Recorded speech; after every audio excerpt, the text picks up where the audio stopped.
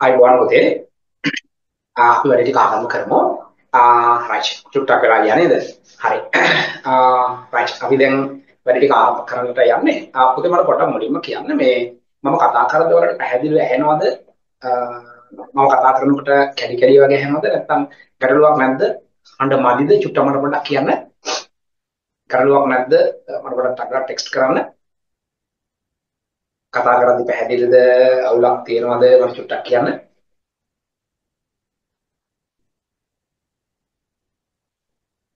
කතා කරන ටෙක්ස්ට් එකක් දාන්න බලන්න. කතා කරද්දී අවුල්ද කියලා චුට්ටක් මට බලන්න කියන්න.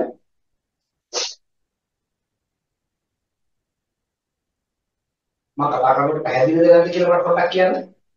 පැහැදිලිද නැද්ද? අඬ අවුල්ද? ඒ වගේ තත්ත්ව ටික මට පොඩ්ඩක් කියන්න පට්ටක් දාලා. මම හිතනවා ඇහෙනවාද කියලා මම හිතන කරගෙන ආස කරගෙන යන්නේ. මම අවුලක් තියෙනවා මට පොඩ්ඩක් කියන්න.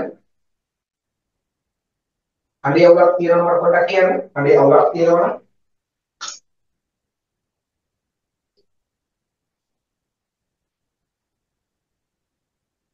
සම්බන්ධ වෙන්න කට්ටිය මට පොඩ්ඩක් කියන්න.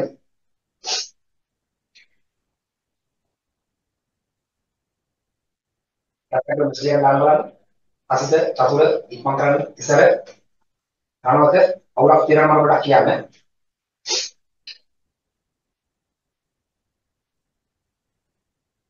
හරි මම හිතන අවුලක් නැහැ කියලා. මම වැඩ ආරම්භ කරනවා. පුතේ දැන් අද දවසේ මම වැඩ ටික ආරම්භ කරන මත්තෙන් පුංචි දරුවක් කිරීම කීපයක් තියෙනවා අලත් එක කතා කරන්න. පළවෙනි කාරණාව තමයි පුතේ දැන් අපි දැන් අද දවසේ ඉඳලා අපි 2025 ඔයාලගේ එක්සෑම් එකට තියෙන දින ප්‍රමාණය දැන් දවසින් දවස ලඟ වෙලානේ තියෙන්නේ. ඒ කියන්නේ දැන් ඔයාලානේ දැන් ඊළඟ අවුරුද්දේ එක්සෑම් එකට ෆේස් කරන්නේ. දැන් මේ අවුරුද්දේ 24 ළමයිට එක්සෑම් එකට ෆේස් කරපුවාම ඔයාලා තමයි ඊළඟ අවුරුද්දේ එක්සෑම් එකට ෆේස් කරන්නේ. එතකොට ඔයාලා ඊළඟ අවුරුද්දේ එක්සෑම් එකට ෆේස් කරනකොට ලබන අවුරුද්දේ ඔයාලා ලියනවා එක්සෑම් එක සැප්තැම්බර් නෙමෙයි ඔක්තෝබර් මාසේ. ඔයාලා ඔක්තෝබර් මාසේ ඒරෝල් එක්සෑම් එකට ෆේස් කරන සෙට් එක. එතකොට තව එක්සෑම් එකට ඔයාලගේ තියෙන මාස 11ක් වගේ පුංචි කාලයක් නේ. දැන් මේ පුංචි කාලය ඇතුළත අපිට වැඩ ගොඩක් තියෙනවා පන්තියේ කතා කරගෙන යන්න. එතකොට සිලබස් එක මූලික වශයෙන් අපි ඉවර කරන්න ඕනේ. මම පළවෙනි කාරණාව. ඊට පස්සේ පේපර්ස් කතා කරන්න ඕනේ. පාස් පේපර්ස් ඩිස්කස් කරන්න ඕනේ. මේ සියල්ලක්ම අපි කතා කරලා ඉවර කරන්නට ඕනේ. පැහැදිලිද? ඒ නිසා ඔයාලා පන්ති කන්ටිනියුලි සම්බන්ධ වෙන්නට වෙනවා. ක්ලාසස් කට් කරගන්න එපා. ඔක පළවෙනි කාරණාව. දෙවෙනි කාරණාව තමයි අපි හැකි ඉක්මනින් නිවැරදිව විධිමත්ව අපේ සිලබස් එක අපි ඉවර කරන්නත් ඕන. ඒතකොට ඒ සඳහා අපි දේවල් කතා කරන්න නැත්නම් ඒ සඳහා අවශ්‍ය දේවල් ටික අපි කරගෙන යන්නවත් ඕන. හරි ඊළඟට අපි රිවිෂන් එක ආරම්භ කරන්නත් ඕන පුනරීක්ෂණ පන්ති කියන්නේ රිවිෂන් එක ආරම්භ කරන්නත් ඕන ඔන්ලයින් ක්ලාස් එකේ. ඒක කොහොමද කරන්න කියලා මම ඉස්සරහට පැහැදිලි කරන්නම්. එතකොට මේ වැඩ කටයුතු තුළ දරුවනේ දැන් කතා කරගෙන යද්දී අද කතා කරන්න තියෙන දරුවනේ මූලික විදුලි තාක්ෂණ වේදයට අදාළ කොටස. විශේෂම මූලික විදුලි තාක්ෂණ වේදයට අදාළව ගෘහ විදුලි පරිපථ ඇඳීම කියන කොටස. හවුස් වයරින් කොටසයි කතා කරන්න තියෙන්නේ. මම පුතේ මේ කොටස චුට්ටක් කොහොමම පැත්තකින් කොහොමම පොඩ්ඩකට තියෙනවා. තියලා මම අද පටන් ගන්නවා දරුවනේ අලුත් පාඩමක් අලුත් විදිහකට කරලා මම ඊළඟ මාසේ මුල වෙද්දී ඔයාලගේ හවුස් වයරින් කොටස වෙනමම සෙක්ෂන් එකක් විදිහට මම කතා කරනවා. ඒකට මට නිබන්ධනයක් දෙන්න වෙනවා. මම නිබන්ධනයක් නොදී කරන්න බැරි නමුත් එහෙම කරන්න බැරුව යනවා. මොකද ඒකට නිබන්ධනයක් දීලා තමයි වැඩේ කරන්න වෙන්නේ. ඒ සඳහා අපි ඔයාලට නිබන්ධන ටික ලබා දීම සිදු කරනවා මේ මාසේ අග වෙද්දී ඊළඟ මාසේ මුල කොටස සඳහා. මෙතන මම මේ මාසේ වැඩේ ආරම්භ කරන දරුවනේ 13 වසරේ පාඩමකින් වැඩේ ආරම්භ කරනවා. මොකද සිලබස් එකේ මූලිකත්වයේ දෙන්න ඕන. මොකද දැන් A level සිලබස් එක පිළිවෙලටම යන්න ඕන කියලා නීතියක් නැහැ. මූලිකත්වයේ දෙන්න ඕන යම් පිළිවෙලක් අනුව මම ඔයගේ පාඩම් ටික ආවරණය කරන්න උත්සාහ කරන්නේ. ඒ නිසා මම 13 වසරේ සිලබස් එකට ෂුට්ටක් අත තියෙනවා. පොඩ්ඩක් ඒ පැත්තට අපි පයින්නවා. මම ගිය සතියේ කතා කළා 13 වසරේ පළවෙනි පාඩම ප්‍රමිති සහ පිළිවිතර කියන පාඩම. එතකොට මම අද කතා කරන 13 වසරේ තවත් පාඩමක්. ඒ තමයි දරුවනේ ගෘහස්ත ජල සම්පාදනය සහ කසල අපවහනය කියන පාඩමට එනවා. පැහැදිලිනේ? හරි. එතකොට දරුවනේ මම අද එතනින් වැඩේ ආරම්භ කරනවා. එතකොට මම අද කතා කරන පාඩම ඔයා ලියන්නේ ඔයාගේ පොතේ. හරිද? ඔයාලා පොතක ලියලා ඔයාගේ අත්අකුරින් මම පොතක නෝට් කරනවා. ඒ පාඩම අපිට එහෙම ලියන්න පුළුවන් පාඩම. තේරුණානේ? හරි. එතකොට ඒකේ අවශ්‍ය සමහර කොටස් කීපයක් තියෙන ඒවා ඒ සඳහා අවශ්‍ය රූප සටහන් ටික මම ලබා දෙනවා පන්තියේ කරගෙන යන ඉදිරි දිනවල. එතකොට ඒක print out එකක් අරගෙන note එකේ අවශ්‍ය තැන්වල අලවගෙන තමයි වැඩේ කරගෙන යන්නට තියෙන්නේ. පැහැදිලිනේ? හරි. ඔන්න ඔහම ලස්සන වැඩ ටිකක් තමයි පන්තියේ ඉස්සරහට කරන්න තියෙන්නේ. හරි. ඒ නිසා දරුවනේ අද ලියන්න ટොපික් එක ලියනවා දරුවනේ. හරි. අද අපි ලියනවා දරුවනේ ટොපික් එක ගෘහස්ත ජල සම්පාදනය සහ කසල අපවහනය කියලා දැනින් වැඩේ ආරම්භ කරනවා. ලියන උදේ ટොපික් එක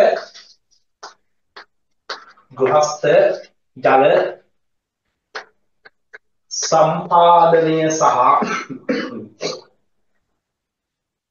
කසල අපවහනය ලියන උදේ ટොපික් එක ගෘහස්ත ජල සම්පාදනය සහ කසල අපවහනය පාඩම ටිකක් ટොපික් එක උඩට ගියා නේද? අකවන්නේ නැහැ. එතනක ගෘහස්ත ජල සම්පාදනය සහ කසල අපවහනය. ගෘහස්ත ජල සම්පාදනය සහ කසල අපවහනය. ගෘහස්ත ජල සම්පාදනය සහ කසල අපවහනය. ගෘහස්ත ජල සම්පාදනය සහ කසල අපවහනය. ගෘහස්ත ජල සම්පාදනය සහ කසල අපවහනය. ගෘහස්ත ජල සම්පාදනය සහ කසල අපවහනය. හරි. ගෘහස්ත ජල සම්පාදනය සහ කසල අපවහනය. right. මම දැන් වැඩ ටික කතා කරන්න සහ කරනවා. දැන් චුට්ටක් හොඳට අවධානය යොමු කරලා බලන්න මොකක්ද වෙන්නේ කියලා. හරි. ටොපික් එක ලියුවා ගෘහස්ත ජල සම්පාදනය සහ කසල අපවහනය. හොඳයි. හරි. මම පැහැදිලි කිරීම කීපයක් කරනවා. දැන් හොඳට අහගෙන බලාගෙන ඉන්නට ඕන. හරි. ගෘහස්ත ජල සම්පාදනය සහ කසල අපවහනය. හරි. එතනදී දරුවනේ මම පැහැදිලි කරනවා මෙන්න මේ කාරණා ටික චුට්ටක් බෝඩ් එක දිහා බලාගෙන ඉන්න. කොහොමද මේ කටයුතු ටික සිද්ධ වෙන්නේ කියලා මම පැහැදිලි කරන්නයි යන්නේ. හරි. ගෘහස්ත ජල සම්පාදනය සහ කසල අපවහනය. හරි. එතකොට ඒ කොටසට අදාළව අපි දරුවනේ වැඩ කටයුතු ටික සිද්ධ කරනකොට මම පුංචි පැහැදිලි කිරීම කීපයකට එන්න උත්සාහ කරනවා මෙන්න මෙහෙම. හරි. ඒ නිසා ඒ පිළිබඳව හොඳ අවධානයකින් අවබෝධයකින් හැමෝම සම්බන්ධ වෙන්න උත්සාහ කරන්න. හරි. දැන් චුට්ටක් බලන්න හොදේ මම පැහැදිලි කරනවා මෙන්න මේ ආකාරයට. දැන් මේ ගෘහස්ත ජල සම්පාදනය සහ කසල අපවහනය කියන කොටසට ආවට පස්සේ මොකක්ද මේකේ තියෙන්නේ? මොනවද මේ පාඩමේ කතා කරන්න තියෙන කියලා මම පොඩ්ඩක් පැහැදිලි කරන්නම්. දරුවනේ මෙතනදී මුලින්ම අපිට කතා කරන්න තියෙන සරල කාරණා කීපයක් පිළිබඳව. හරි? මුලින්ම පුතේ මම කතා කරනවා. හරි? මෙන්න මේ කාරණා පිළිබඳව චුට්ටක් අවධානය යොදන්න උත්සාහ කරන්න. දැන් මෙන්න මෙහෙම මම කියන්නම්. දැන් මේ ගෘහස්ත ජල සම්පාදනය සහ කසල අපවහනය ගැන කතා කරනකොට අපිට අවධානය යොමු කරන්න වෙනවා මූලික කටයුතු කීපයක් තියෙනවා. එකක් තමයි පුතේ මේ හොඳට අහගන්න ජල චක්‍රය පිළිබඳව පුතේ කතා කරන්න වෙනවා. කොහොමද අපිට වතුර ලැබෙන්නේ? කොහොමද අපිට වතුර ලැබෙන්නේ? නැත්නම් ජලය ලැබෙන්නේ කොහොමද? හරි? ඒ චුට්ටක් බලන්නකෝ. දැන් අපිට කොහොමද ජලය ලැබෙන්නේ කියන කතන්දරයට මම ආවොත් එහෙම ඔයාලට අවබෝධ වෙන්න මම මෙන්න මේක පැහැදිලි කරනවා. හොඳට බලාගෙන ඉන්න. අපි හිතමු හරි අපි හිතමු පුතේ හරි මේ තියෙන්නේ භූමිය හරි පොළවේ මේ තියෙන්නේ අපි දකින සාමාන්‍ය තත්ත්වයක් හරිද හොඳයි එතකොට මෙතන තියෙනවා පුතේ අපි හිතමු ජලාශයක් තියෙනවා මේ වත්තනක දරුවනේ ගංගාවක් තියෙනවා මේක වතුර පිරලා තියෙනවා මේ තියෙන පුතේ සාගරය මේක සාගරය මේ තැන්වල පුතේ ගස් තියෙනවා හරි මේ තැන්වල ගස් තියෙනවා හරි සාගරයේ තියෙනවා මෙහෙම මේ සාගරයේ තියෙනකොට පුතේ මෙතන ඉන්නවා ඉරමාම හරි ඔන්න ඉරමාම ඉන්නවා හරිද හොඳට බලන්න ඉන්න මේ සරල පැහැදිලි කිරීමක් මම මේ කරන්නේ ඉරමාම ඉන්නවා සූර්යා ලෝකයේ වැටෙනකොට පුතේ සූර්ය රශ්මිය හමුවේ සාගරවල තියෙන ජලය වාෂ්පීකරණය වෙනවා මේ විදිහට වාෂ්පීකරණය වෙනවා මේකට අපි කියනවා වාෂ්පීකරණය වෙනවා වාෂ්පීකරණය වෙලා පොතේ සාගරයේ තියෙන ජල ඉහළට යනවා ඉහළට ගිහිල්ලා සිද්ධ වෙනවා ඝනීභවණය වෙනවා ඝනීභවණය වෙලා හැදෙනවා පුතා වෙන්නේ මෙහෙම වලාකුළු මේ තියෙන වලාකුළු හරි ඔන්න බලන්න සාගරයේ තියෙන ජලය පුතා වාෂ්පීකරණය වෙනවා වාෂ්පීකරණය වෙලා ඝනීභවණය වෙලා වලාකුළු හැදෙනවා ඊට පස්සේ මෙතන තියෙන මේ සාගර සහ ගව්වමුණු එහෙම නැත්නම් ගංගා වලින් ජලය වාෂ්පීකරණයට ලක් වෙනවා. ඒ වගේම දරුවනේ මේ ගස් වලින් ජලය උත්ස්වේදනය කියන ක්‍රියාවලියට ලක් වෙනවා. උත්ස්වේදනයට ලක් වෙලා ඒ ඝනීභවණය වෙලා වලාකුළු නිර්මාණය වෙනවා. ඊට පස්සේ මේව වලාකුළු හැදිලා ගිහිල්ලා හරි මෙහෙම වලාකුළු හැදිලා ගිහිල්ලා මෙහෙම හැදිලා වලාකුළු දරුවනේ වැඩි වලාකුළු බවට පත් වෙලා මේව කඩාගෙන වැටෙනවා පහළට. මේ පහළට වැටෙන එකට අපි නමක් කියනවා මොකද? වර්ෂණය කියලා කියනවා. මේකට නමක් කියනවා වර්ෂණය. මොකද්ද කියන්නේ? වර්ෂණය. හරි වර්ෂණය. වර්ෂණය කියන ක්‍රියාවලියකට ලක් වෙනවා. වර්ෂණයට ලක් වෙලා වතුර පල්ලෙහාට වැටෙනවා. ඒ වැටෙනකොට දරුවනේ වර්ෂණය කියන ක්‍රියාවලිය හරහා වතුර පහළට ලැබෙනවා. වර්ෂාව, ඒ වගේම තුහින, ඒ වගේම හිමකැට, හිමපතනය, ඔය වගේ දේවල් හරහා ජලය වලාකුළු විතර පොළොවට ලැබෙනවා. පොළොවට ලැබෙනකොට මෙන්න මේ පොළවට වතුර උරාගෙන ඊට පස්සේ තවදුරටත් වතුර උරා ගන්න බැරි වුණාම ඉතිරි ජලය පොළව මතු පිටින් ගලාගෙන යනවා පුතා. හරි? මෙම පොළව මතු පිටින් ගලාගෙන යනවා. මේ පොළව මතු පිටින් ගලාගෙන යන එකට නමක් කියනවා අපි අපදහවය කියලා. අපදහවය. හරි අපදහවය කියලා කියනවා. ඔන්න පොළව මතු පිටින් ජලය ගලාගෙන යනවා. ගලාගෙන ගිහිල්ලා මේ පොළවේ තියෙනවා මෙන්න මේ පාංචු ස්තර හරහා පහළට දරුනේ ජලය ගමන් කරනවා. අපි ඒකට කියන වැස්සීම කියලා. වැස්සීම සිද්ධ වෙලා දරුනේ මෙන්න මේ පොළව අභ්‍යන්තරයේ තියෙන කුටීර. මේ කුටීර වල ජලය තැන්පත් වෙනවා. අපි ඒවට කියන උල්පත් කියලා. උල්පත්. මේ ජලාශයේ නැත්තම් මේ තියෙන පොළවේ යට විශාල කුහර නිර්මාණය වෙලා තියෙනවා. මේ නිර්මාණය වෙලා තියෙන කුහරවල වතුර තැන්පත් වෙනවා. වතුර තැන්පත් වෙද්දී අපි ඒවට කියන උල්පත් කියලා. මේ උල්පත් වල ජලය කාලයක් තිස්සේ පිරලා ගිහිල්ලා තවදුරටත් ජලය මේ වගේ රඳවා ගන්න බැරි වුණාම මේ තියෙන ජලය දරුවනේ සාගරයේ දිශාවට පොළව අභ්‍යන්තරයෙන් ගලාගෙන යනවා. අපි මේවට කියනවා භූගත ගංගා කියලා. භූගත ගංගා දිගේ ගිහිල්ලා පුතේ කෙලිමේ ටික උහාට වැඩෙන්නේ සාගරයට වැඩෙනවා. ඔන්න පුතේ ජලය ලැබෙන මෙතඩ් එක නැත්තම් ජලය ලැබෙන ක්‍රමය. ඔන්න ආය හදන්න. පෘථිවිය මතු පිට තියෙන වැව් අමුණු ගංගාවල ජලය සූර්යාලෝකයේ වැටෙනකොට වාෂ්පීකරණය වෙනවා. වාෂ්පීකරණය වෙලා ඒ අය කෙලින්ම ඝනීභවණය වෙලා වලාකුළු හදා ගන්නවා. ඊට පස්සේ වලාකුළු කඩාගෙන වැටෙනවා. වර්ෂණය කියන ක්‍රියාවලිය හරහා වර්ෂණය කියන ක්‍රියාවලිය තුළ වර්ෂාව, හිම, හිමකට, තුහින, මීදුම ඔය හැම දෙයක්ම ඔක ඇතුළේ තියෙනවා. ඊට පස්සේ වැටුණාට පස්සේ ඒ වගේම මෙතන ගස්වල වලින් උත්ස්වේදනය කියන ක්‍රියාවලියක් හරහා ජලය ඉහළට ගමන් කරනවා. ඊට පස්සේ පෘථිවිය මතු පිටට වතුර වැටුණාට පස්සේ පොළවට ජලය උරාගෙන පොළව ජලයෙන් සම්තෘප්ත වුණාට පස්සේ පෘථිවිය මතු පිටින් ජලය ගලාගෙන යනවා. අපි ඒකට නමක් කියනවා අපදහවය කියලා. ඊට පස්සේ පාංචු ස්තර හරහා පහළට ජලය ගමන් කරනවා. අපි කියන එකට වැස්සීම කියලා. ඊට පස්සේ පොළව අභ්‍යන්තරයේ තියෙන කුටීරවල වතුර තැන්පත් වෙලා හැදෙන උල්පත්.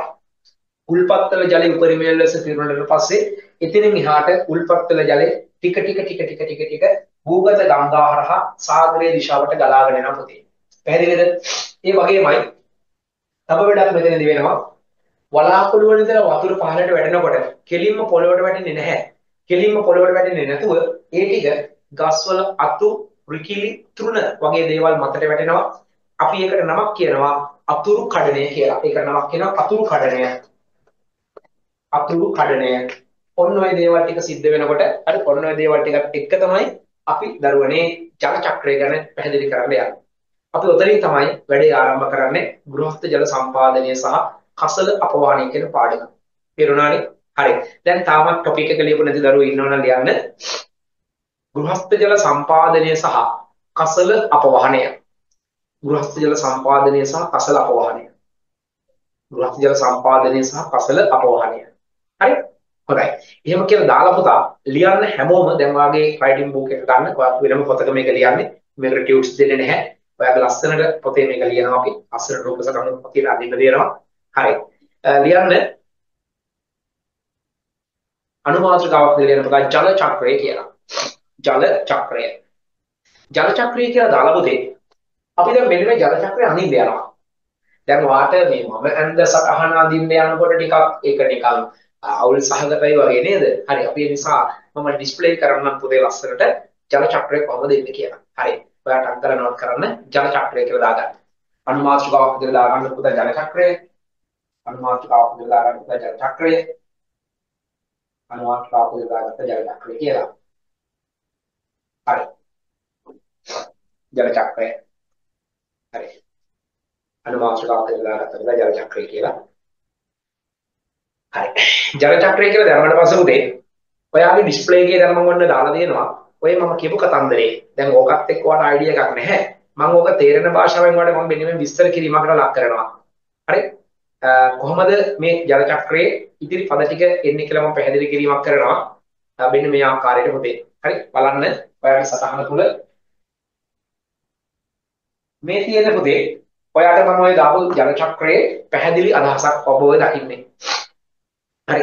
දැන් ඔබ කරන්න ඔය දීලා තියෙන ජල චක්‍රයේ කොටස් ටිකක් එක්ක විනාඩියෙන් ටක් ගාලා බලන්න දල සටහනක් අඳින්න පට් ගාලා විභාගෙදී ජල චක්‍ර අඳින්න එනවා. ඔයාලට පුළුවන් වෙන්නට ඕන. හරි. බලන්න පොඩි try එකක් දෙන්න බලන්න. පොඩි try එකක් දෙන්න බලන්න. හරි. ලස්සනට දැකගෙන ඉවර කරන්න බලන්න. ඉක්පන් ඉවර කරන්න බලන්න. ඉක්පන් ඉවර කරන්න බලන්න. ටක් ගාලා ඉවර කරන්න.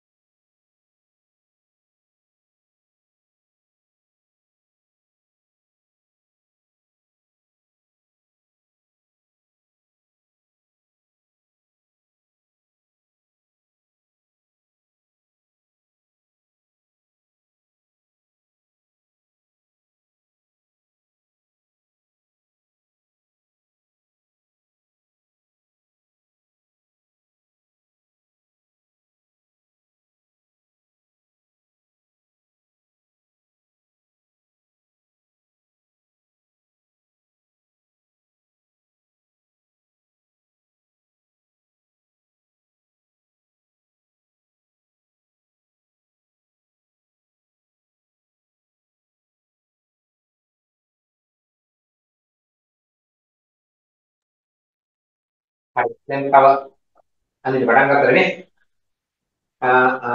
ඔක්කොම බලන්න.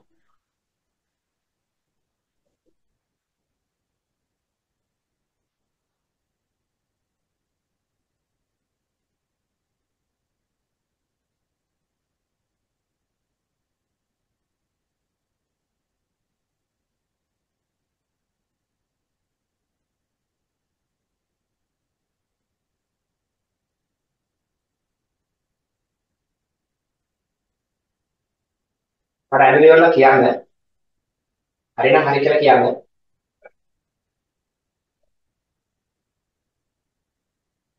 ඔය කොටස් සියල්ලක්ම ලස්සනට අඳින්න.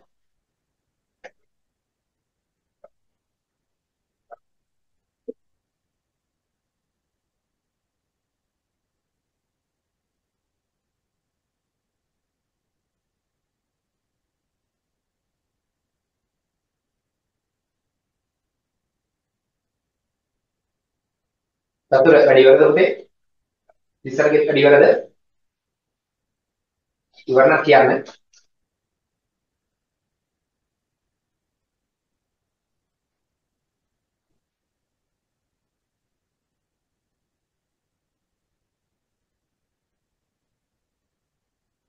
තාවනය කියලා කියනවා. ලස්සන නැරගන්න කොටස් ටික.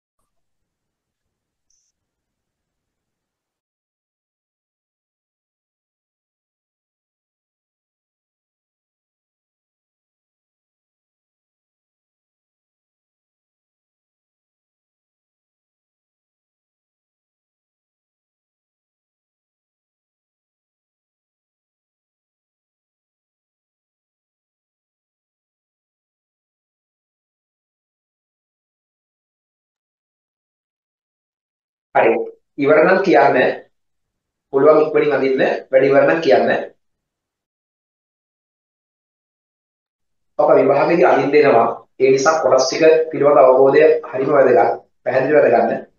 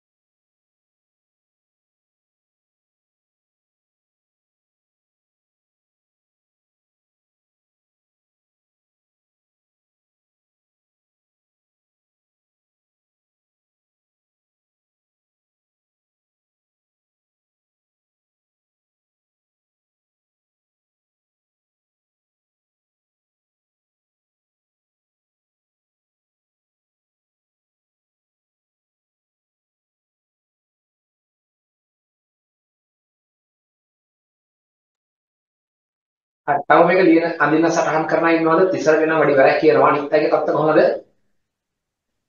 අනිත් අයත් පොඩ්ඩක් මොකද බලන්න. හරිද? මම ඉදිරි ටිකට යන්නද?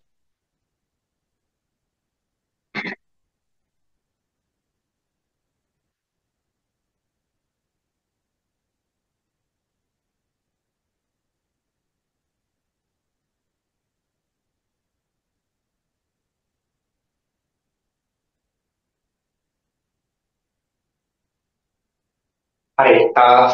මම ඉදිරි වැඩ ටිකට එන්නම්. right. දැන් ඔයාලා කතා කරපු විදිහට දැන් මෙතන දරුවනේ ජල චක්‍රය අඳගෙන ඉවරයි. හරි. දැන් ජල චක්‍රය අඳිනකොට හරි ජල චක්‍රය අඳිනකොට දරුවනේ ජල චක්‍රය අඳිනකොට පුතේ ඔයාලා ලස්සනට මේ සටහන් නෝට් කරගෙන අහවරයි මම හිතන්නේ. මම නැවතත් එන්නම් අපි මේ කතා කරපු තැනට මෙතනදී ජල චක්‍රයේදී අපි මූලික වශයෙන් කොටස් කීපයක් කතා කළානේ. දැන් එහිදී කතා කරපු කොටස් අතරට මම ආවොත් එහෙම වාෂ්පීකරණය කියලා වචනයක් හම්බුණා, උත්ස්වේදනය කියලා වචනයක් හම්බුණා, ඝනීභවනය කියලා වචනයක් හම්බුණා, අතුරු කඩනය කියලා වචනයක් හම්බුණා, අපදහවය කියලා වචනයක් හම්බුණා, වර්ෂණය කියලා වචනයක් හම්බුණා, වෑස්සීම කියලා වචනයක් හම්බුණා නේද? ඒ වගේ වචන සෙට් එකක් හම්බුණානේ. අන්න ඒ අයගේ තේරුම් ටික මොනවද කියන එක, අදහස් මොනවද කියන එක පිළිබඳව අපි පොඩි අවබෝධයක් ගන්නයි දැන් උත්සාහ කරන්නේ. හරි ඒ නිසා පුතේ අපි එනවා සාකච්ඡා කරන්න ඔය කතා කරපු කාරණා පිළිබඳ පොඩි අවබෝධයක් ගන්න. ඒ නිසා මම නැවතත් එනවා ඔයාගේ නෝට් එක. ඒ කියන්නේ ඔයා දැන් ඔය සටහන ඇඳගත්තු තැනක් තියෙනවානේ. මම එතෙන්ට එනවා. හරි කතන්දර ටික ගොඩ නගන්න. එතෙන්ට ආවට පස්සේ දරුවනේ ඔයාගේ නෝට් එකේ ඔයා පැහැදිලිව සටහන් ඇඳලා තියෙනවනේ. එහෙම නැත්නම් මම සටහනක් දාලා තියෙනවා. මෙන්න මේ සටහන පිළිබඳව මම නැවතත් අවබෝධය ලබා දෙන්න උත්සාහ කරනවා. මම අපහු ඩිස්ප්ලේ එකට දැම්මම ඔයා අඳගත්ත සටහන මෙයා ඔයා අඳගෙන ඉවරයි. දැන් මම ඔය සටහනේ තියෙන එක එක කොටස් පිළිබඳව වෙන වෙනම සාකච්ඡා කරනවා. හොඳ අවබෝධයකින් අහගෙන ඉන්න. හරි හොඳ අවබෝධයකින් අහගෙන බලාගෙන ඉන්න. හරි දැන් ඔතනදී අපි ඔය කතා කරපු කාරණා ගැන කතා කරනකොට මම මෙහෙම පැහැදිලි කිරීමක් කරනවා. දැන් මම ඔතන ඔය කතා කරපු එක එක වචන වෙන වෙනම සාකච්ඡා කරනවා. ඒ නිසා අපි එනවා මුලින්ම කතා කරන්නේ දැන් ඔයා ගන්න පාට දෙකක් ගන්න අතට පාට දෙකක් ගන්න එක පාටකින් ලියන්න පුතේ මුලින්ම මම මේවා කතා කරන්න වාෂ්පීකරණය පිළිබඳව. ලියන්න පුතේ මුලින්ම වාෂ්පීකරණය කියලා. හරි මුලින්ම ලියන්න පුතේ වාෂ්පීකරණය. හරි වාෂ්පීකරණය කියලා ලියන්න. මුලින්ම ලියන්න වාෂ්පීකරණය.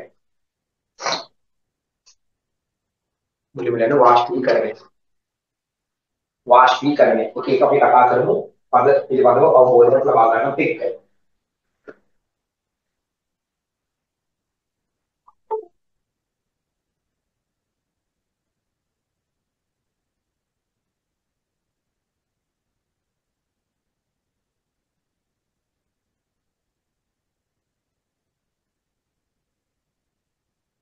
හරි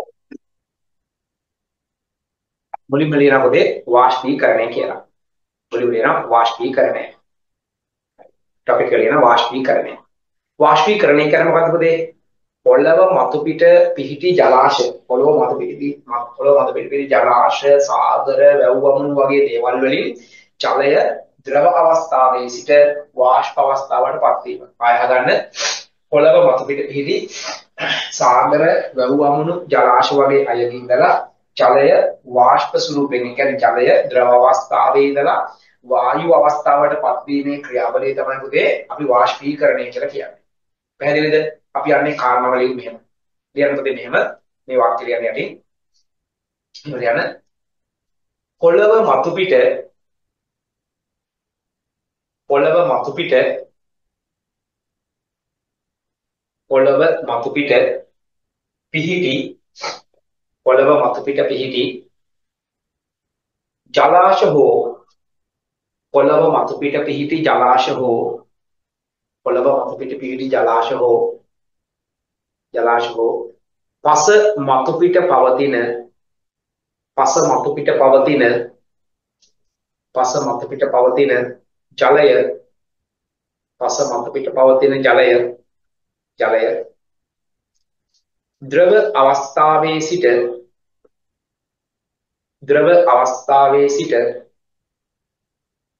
ද්‍රව අවස්ථාවේ සිට වායු අවස්ථාවට පත් වී ද්‍රව අවස්ථාවේ සිට වායු අවස්ථාවට පත් වී ද්‍රව අවස්ථාවේ සිට වායු අවස්ථාවට පත් වී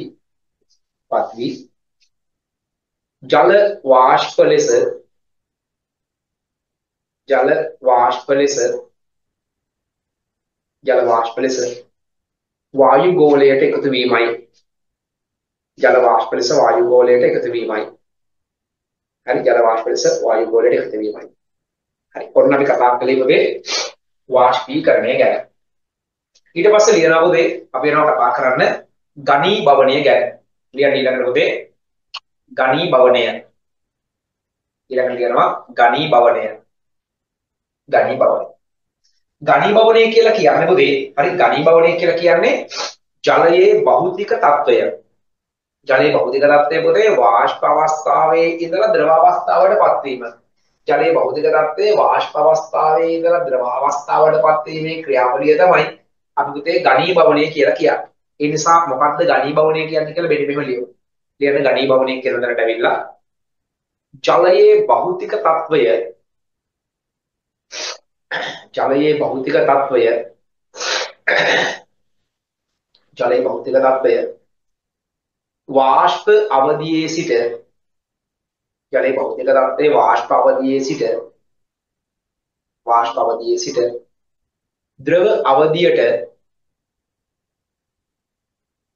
ද්‍රව අවධියට පත්වීමේ ක්‍රියාවලිය ඝනීභවනයයි.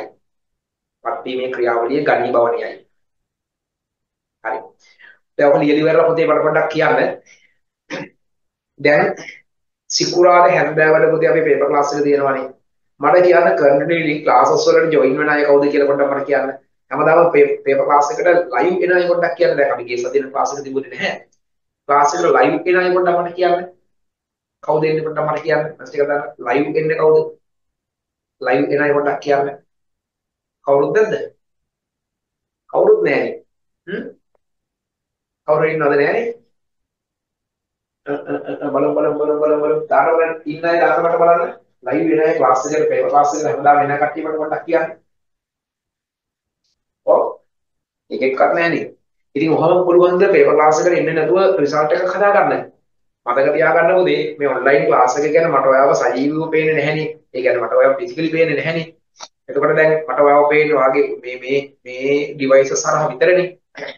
හැබැයි මතක තියාගන්න ඔබ කොහේ හිටියත් මතක තියාගන්න එක්සෑම් එක 2025 ඔක්තෝබර් මාස වලට ලියන්න වෙනවා. හරි. එතකොට ලියනකොට ඔයා බලාපොරොත්තු වෙන විදිහට ප්‍රතිඵලයක් වඩා හම්බ වෙන්නේ නැති වෙන්න පුළුවන්.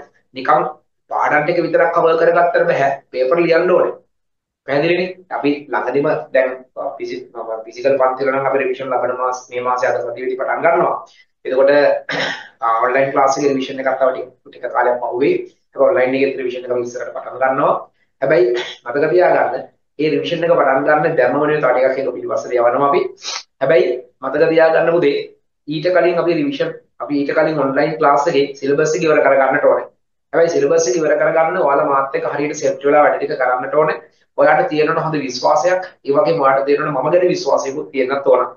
එතන මගේ වගකීම තමයි ඔයාට ET වලට ඒකක් අරන් දෙන විදියට විෂය තුල ඔයාව ප්‍රවීණෙක් කරන එක. ඒ නිසා මට ඒක කරන්න පුළුවන් වෙයි. ඔයා හරියට පේපර්ස් වලට සෙට් වෙලා වැඩ ටික කරගෙන යන්න ලස්සන වැඩ ටික අපිට කරගන්න පුළුවන් වෙනවා. හරි ඒ නිසා පේපර් ක්ලාස් එක කට් කරගන්න එපා. හරි මේ සතියේ පොයේ දවසේ පේපර් ක්ලාස් එක සුපුරුදු විදිහට පැවැත්වෙනවා. ඒ සඳහා සූදානම්ෙන් ඉන්න. පැහැදිලිනේ? හරි. දැන් අපි කතා කළා පුතේ කාරණා දෙකක් පිළිබඳව. හරි. අපි දැන් කතා කළා පුතේ කාරණා දෙකක්. එහිදී අපි දරුවනේ කතා කළා විශේෂයෙන්ම මොකක්ද වාෂ්පීකරණය කියන්නේ මොකක්ද ඝනීභවනය කියන්නේ කියලා කතා කළා. ඊට පස්සේ එනවා පුතේ අපි කතා කරමු තුන්වෙනියට වර්ෂණය කියන්නේ මොකක්ද කියලා කතා කරන්නට එනවා. ඒ නිසා ලියන්න පුතේ ඊළඟ කෙනා ලියන්න වර්ෂණය. ඊළඟ කෙනා ලියන්න පුතේ වර්ෂණය. ටොපික් එක ලියන්න ඊළඟට වර්ෂණය කියලා. වර්ෂණය. පුතේ වර්ෂණය කියලා කියන්නේ ජලය වලාකුළු වල ඉඳලා පෘථිවි පෘෂ්ඨය මතට වැටීම. ජලය වලාකුළු වල ඉඳලා පෘථිවි පෘෂ්ඨය මතට වැටීම තමයි අපි පුතේ වර්ෂණය කියලා කියන්නේ. අපි ඒක ලියමු මෙන්න මෙහෙම. වර්ෂණය. දැන් ඔබේ වර්ෂණය යනු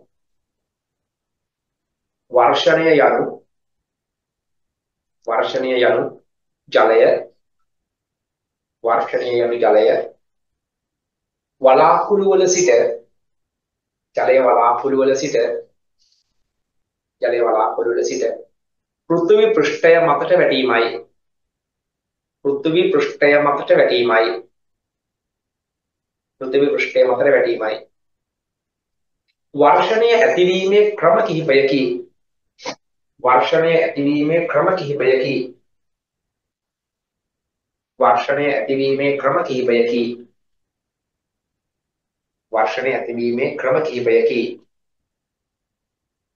වර්ෂණය ඇතිවීමේ ක්‍රම කිහිපයකි.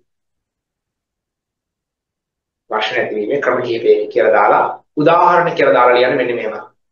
උදාහරණ කියලා දාලා ලියන්න. තුහින මීදුම මීදුම තුෂර තුෂර ඒ වගේම හිම ඒ වගේම හිම කැට සහ වර්ෂාව සහ වර්ෂාව සහ වර්ෂාව සහ වර්ෂාව ඊළඟ කෙනා අපි ලියන පුතේ අතුරු කඩණය කියලා ලියන්න. ඊළඟ කෙනා ලියන්න පුතේ අතුරු කඩණය. අතුරු කඩණය. අතුරු කඩණය කියන්නේ පුතේ වලාකුළු වල ඉඳලා ජලය පෘථිවියට වැටෙනකොට කෙලින්ම වැටෙන්නේ නැතුව ගස්වල තියෙන අතු, රිකිලි, මුල්, කඳවල් වගේ දිගේ පහළට ජලය රූටාගෙන වැටීම තමයි අපි කියන්නේ පුතේ අතුරු කඩණය කියලා. අතුරු කඩණය. ලියන පුතා මෙන්න මෙහෙම. අතුරු කඩණය. ලියන්න.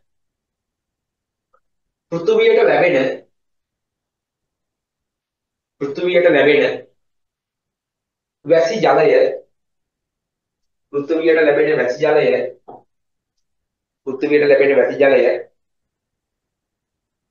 පෘථිවියට ලැබෙන වැසි ජලය පස මතු පිටට පෘථිවියට ලැබෙන වැසි ජලය පස මතු පිටට ළඟා නොවි පස මතු පිටට ළඟා නොවි පස මතු පිටට ළඟා නොවි ශාකපත්‍ර ශාකපත්‍ර ශාකපත්‍ර කම අතු සහ ශාකපත්‍ර කම අතු සහ තෘණ මතට තෘණ කියන තනකොළ තෘණ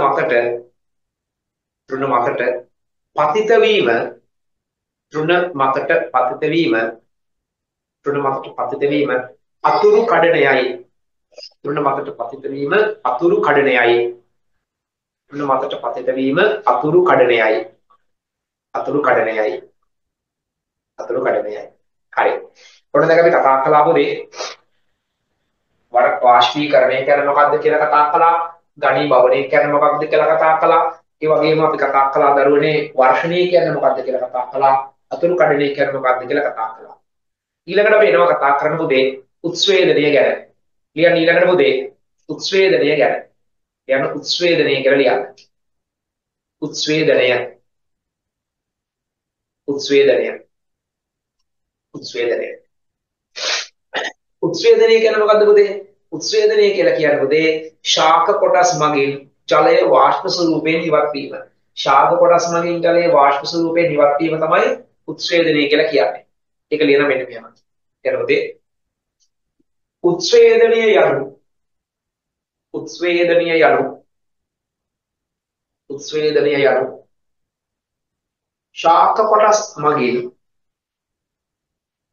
උත්ස්වේදනය යනු ශාක කොටස් මගින් උත්ස්වේදනය යනු ශාක කොටස් මගින් ජලය ශාක කොටස් මගින් ජලය වාෂ්ප ආකාරයෙන් පිට කිරීමයි වාෂ්ප ආකාරයෙන් පිට කිරීමයි වාෂ්ප ආකාරයෙන් පිට කිරීමයි වාෂ්ප ආකාරයෙන් පිට කිරීමයි හරි ඊළඟ කෙනා ලියන්න පුතේ අපදාවය කියලා අපදාවය අපදාවය අපදාවය පුතේ අපදාවය කියලා කියන්නේ පස සම්පූර්ණයෙන්ම ජලයෙන් සම්ප්‍රයුක්ත වෙලා තවදුරටත් පස් වලට වතුර උඩා ගන්න බැරි අවස්ථාවේ පස මතු පිටින් ජලය වාෂ්ප ස්වරූපයෙන් ඉවත් වෙනවා මෙන්න මේ පස මතු පිටින් ජලය මේ පස මතු පිටින් ජලය වාෂ්ප ස්වරූපයෙන් නෙමෙයි පස මතු පිටින් ජලය ගලාගෙන යනවා මෙන්න මේ ගලාගෙන යනවා තමයි අපි කියන්නේ මොකද අපදාවය කියලා අපදාවය කියන්නේ යා දෙන පොදා මෙන්න මෙහෙම ලේනවා පස සම්පූර්ණයෙන්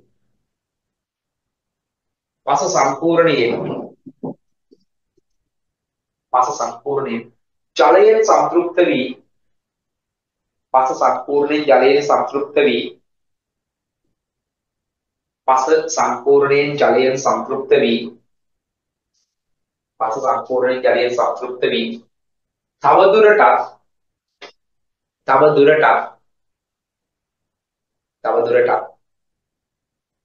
තවදුරටත් ජලය අවශෝෂණය කරගත නොහැකිව තවදුරටත් ජලය අවශෝෂණය කරගත නොහැකි තවදුරටත් ජලය අවශෝෂණය කරගත නොහැකි තවදුරටත් ජලය අවශෝෂණය කරගත නොහැකි අවස්ථාවේ තවදුරටත් ජලය අවශෝෂණය කරගත නොහැකි අවස්ථාවේ තවදුරටත් ජලය අවශෝෂණය කරගත නොහැකි අවස්ථාවේදී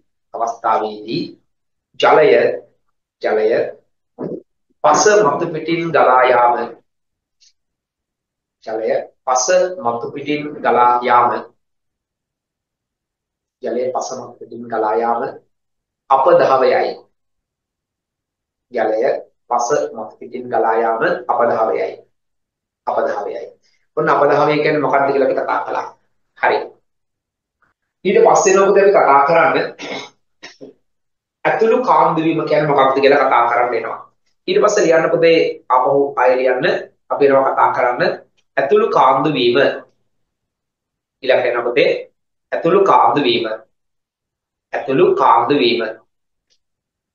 ඇතුළු කාන්දු වීම ඉන්ෆිල්ට්‍රේෂන් කියලා කියනවා ඇතුළු කාන්දු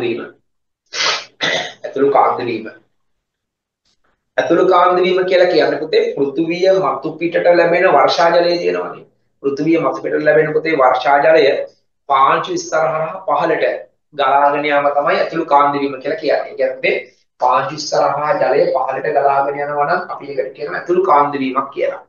ලියන්න මෙන්න මෙහෙම. ලියන පුතේ මෙහෙම ඇතුළු කාන්දු වීම කියලා දරට ඇවිල්ලා ලියනවා.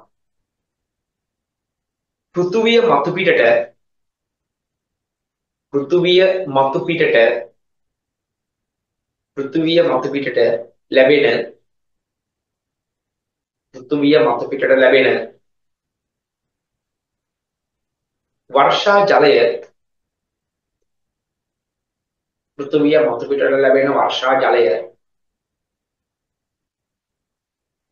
මතු පිටට ලැබෙන වර්ෂා ජලය පාංචු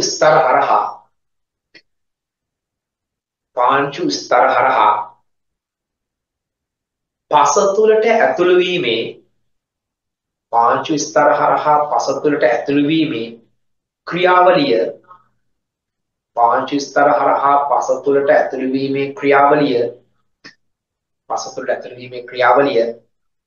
ඇතුළු කාන්දු වීමයි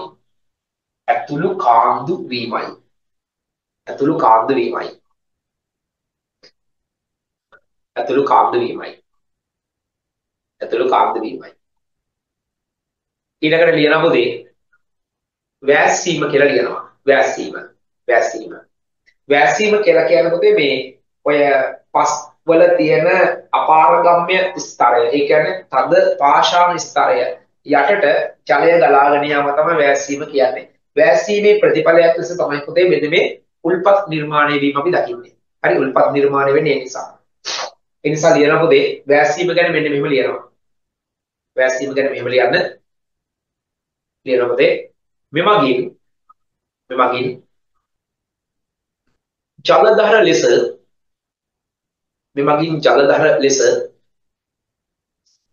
ජලධර ලෙස අපාරගම්‍ය පොළව යට ස්තරය හරහා අපාරගම්‍ය පොළව යට ස්තරය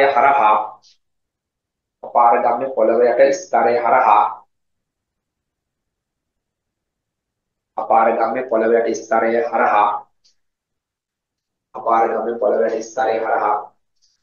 ජලය ගලා යාම සහ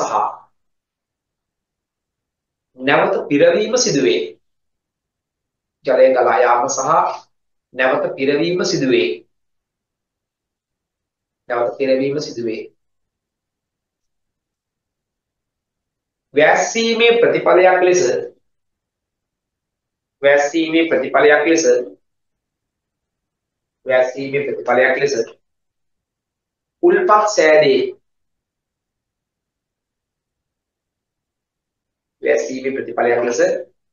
උල්පත් සෑදේ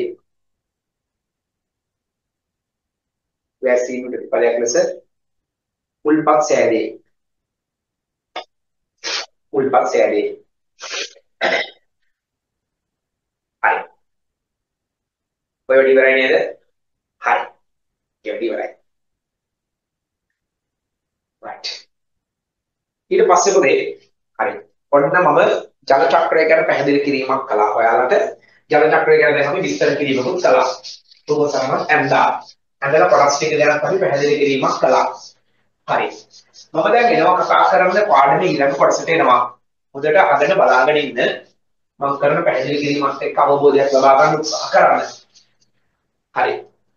පුතේ මේ ඊළඟට එන්නේ අපි කතා කරන්න වැදගත් දෙයක් පිළිබඳවයි. ඒ තමයි ඔය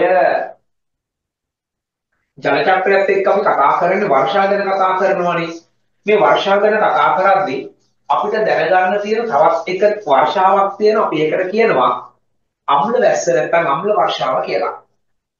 ඒ නිසා දැන් අපි එන්න කතා කරන්නේ අම්ල වර්ෂාව ගැන. හරි.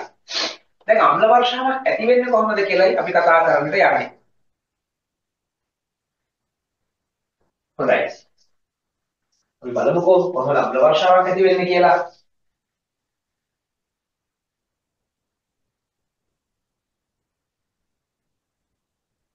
හරි.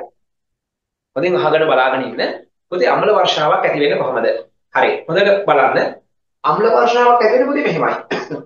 සාමාන්‍යයෙන් වැසි ජලය සාමාන්‍ය වැසි ජලය ගත්තට පස්සේ පුතේ ඉහළින් ඉඳලා පහළට වර්ෂා ජලය වැටෙනකොට හරි ජලය වැටෙන්නේ කාබන් ඩයොක්සයිඩ් හරහා. ඒ කියන්නේ උඩින් ඉඳලා පහළට වතුර වැටෙනකොට පුතේ වායු ගෝලයේ කාබන් ඩයොක්සයිඩ් තියෙනවනේ. මෙන්න මේ කාබන් ඩයොක්සයිඩ් එක්ක වැසි ජලය කාබන් ඩයොක්සයිඩ් එක ප්‍රතික්‍රියා කරලා හදනවා පුතා H2CO3 කියන අම්ලය. මේක කාබනික් අම්ලය කියලා කියනවා. වැසි ජලය අහස උඩින් ඉඳලා පහළට වැටෙනකොට වායු ගෝලයේ කාබන් ඩයොක්සයිඩ් එක ප්‍රතික්‍රියා කරලා H2CO3 හදනවා. එතකොට මොකද වැසි ජලය පහළට එනකොට ඇත්තටම ජලය විදියට නෙමෙයි වැටෙන්නේ කාබනික් අම්ලයේ විදියට. ඒ නිසා ඇත්තටම පුතා වැසි ජලය තරමක් ආම්ලිකයි. පැහැදිලිද? තරමක් ආම්ලිකයි. එතකොට සාමාන්‍යයෙන් දරුවනේ මේ ඔය සාමාන්‍යයෙන් ඔය වර්ෂා ජලයේ pH අගය පුතා සාමාන්‍යයෙන් 5.6ක් විතර වෙනවා. pH අගය 5.6ක් විතර වෙනවා. pH අගය 5.6ක් විතර වෙනවා. වැසි ජලයේ උදාසීන ජලය කියන්නේ pH 7යිනේ. ඒතර වැසි ජලයේ pH 5.6ක් වගේ වෙනවා. එතකොට පුතේ මිනිසාගේ විවිධ ක්‍රියාකාරකම් හේතු වෙන. හරි? වායු ගෝලයේ එකතු වෙන SO2 සහ NO2 ඒ කියන්නේ නයිට්‍රජන් ඩයොක්සයිඩ් සහ සල්ෆර් ඩයොක්සයිඩ් වගේ වායුන් එක්ක වැසි ජලය එකතු වෙනවා. H2O එකතු වෙනවා. H2O එකතු වෙනවා පුතේ NO2 එක්ක හදනවා HNO3 නයිට්‍රික් අම්ලය. H2O එකතු වෙන SO2 එක්ක හදනවා H2SO4 සල්ෆියුරික් අම්ලය. මොකද තේරුම් ගන්න වැසි ජලය වායු ගෝලයේ කාබන් ඩයොක්සයිඩ් එක්ක එකතු වෙලා H2CO3 හෙවත් කාබනික් අම්ලය හදනවා. වැසි ජලය නයිට්‍රජන් ඩයොක්සයිඩ් එක්ක එකතු වෙලා HNO3 හදනවා. වැසි ජලයේ SO2 එක්ක එකතු වෙලා H2SO4 හදනවා. මෙන්න මේවා පුතේ අනිවාර්යයෙන්ම ආම්ලිකයි. හරිද? අනිවාර්යයෙන්ම ආම්ලිකයි. එතකොට පුතේ pH අගය 5.6ක් විතර වෙනවා සාමාන්‍ය වැසි ජලයේ. එතකොට පුතා යම් විදියකින් pH අගය 3ට වඩා අඩුයි නම් වැසි ජලයේ pH අගය පුතා 3ට වඩා අඩුයි නම් අන්න ඒ ජලය අපි හඳුනා ගන්නවා මොනවා කියලාද? ඒ ජලය අපි හඳුනා ගන්නවා පුතා අම්ල වර්ෂාවක් කියලා. ඔන්න අය අහගන්න. වැසි ජලය වායු ගෝලය හරහා පහළට එද්දී වායු ගෝලයේ කාබන් ඩයොක්සයිඩ් එක්ක එකතුලා H2CO3 හදනවා. මේ වැසි ජලයේ තරමක් ආම්ලිකයි. සාමාන්‍ය වැසි ජලයේ pH අගය 5.6ක් විතර වෙනවා. නමුත් මිනිසාගේ විවිධ ක්‍රියාකාරකම් වල ප්‍රතිඵලයක් ලෙස වායු ගෝලයට එකතු වෙන NO2 SO2 වගේ වායුන් ජලයත් එක්ක නැත්නම් වැසි ජලයත් එක්ක ප්‍රතික්‍රියා කරලා පිළිවෙලින් HNO3 සහ H2SO4 කියන වායු මේ අම්ල හදනවා. මේවා අනිවාර්යයෙන්ම ආම්ලිකයි. මේ ආම්ලික බව හේතු කොටගෙන මෙයාලගේ විශේෂම pH එකේ 3ට වඩා අඩු වෙවි. pH එකේ 3ට වඩා අඩු වැස්සක් අපි හඳුනා ගන්නවා අම්ල වැස්සක් කියලා. තේරුණාද මම කියපු දේ? හරි. අපි ඔන්න ටික නෝට් කරගමු. ක්ලියර් කරලා වෙන්නේ මේවා. ක්ලියර් ටොපික් එක අම්ල වර්ෂාව කියලා. ලියන්නේ අම්ල වර්ෂාව. අපි ටික ලියාගන්න අම්ල වර්ෂාව කියලා. අපි ටික ලියන්නේ අම්ල වර්ෂාව. අම්ල වර්ෂාව. අම්ල වර්ෂාව කියලා දාලා පුතේ.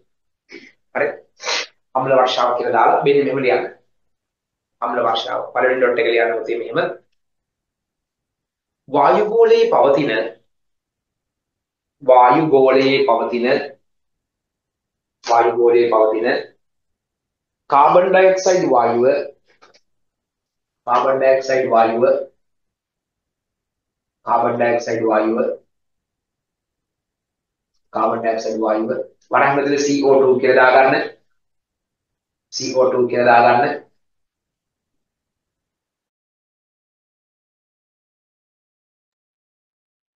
CO2 වායුව CO2 වායුව වැසි ජලය සමග ප්‍රතික්‍රියා කර වැසි ජලය සමග ප්‍රතික්‍රියා කර වැසි ජලය සමග ප්‍රතික්‍රියා කර කාබනික අම්ලය කාබනික අම්ලය කාබනික අම්ලය වරහන් ඇතුලේ දාන්න H2CO3 කියලා කාබනික අම්ලය H2CO3 සාදයි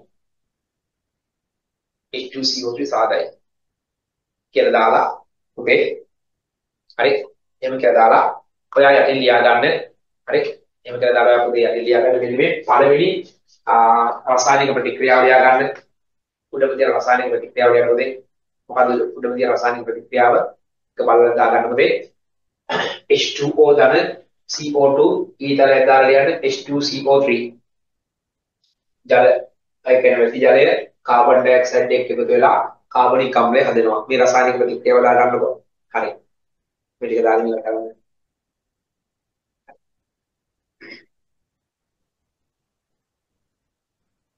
right ඒක ලියාගත්තා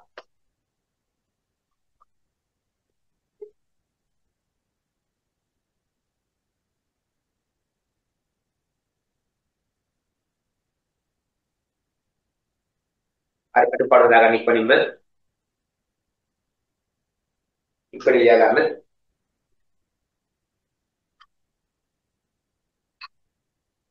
හරි ඊට පස්සේ දරුවනේ එයාට පස්සේ ලියනවා යටින් මෙන්න මෙයා ලියනවා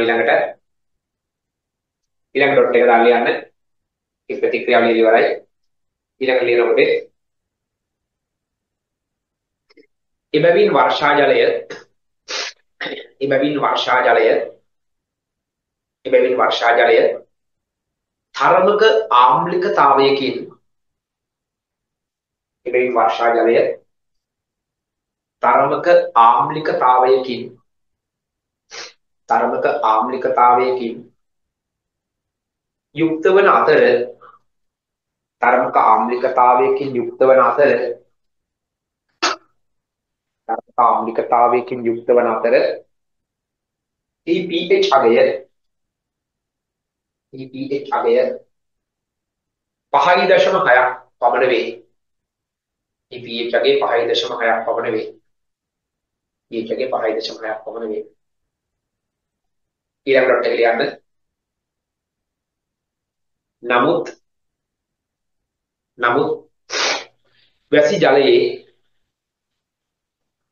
වැසි ජලයේ pH අගය නමුත් වැසි ජලයේ pH අගය 3ට වඩා අඩු වූ විට නමුත් වැසි ජලයේ pH අගය 3ට වඩා අඩු වූ විට එය අම්ල වැස්සක් ලෙස හඳුන්වයි.